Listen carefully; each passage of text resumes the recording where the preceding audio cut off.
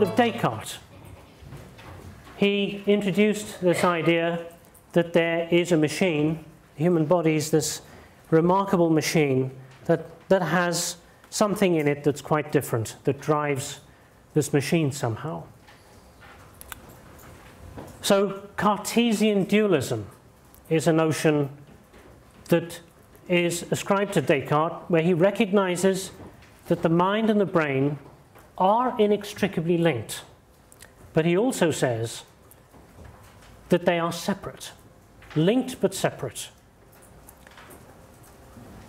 So he relegated the body to the status of a machine and said that there is something else, a soul, that drives it. And in some ways he falls into what we call the Cartesian gap. And the Cartesian gap, would anyone want to venture what that is? It's this idea that you can have a physical entity that's being controlled by a non-physical entity, but there's no means, there's no explanatory link about how it is that something non-physical can influence something in the physical world.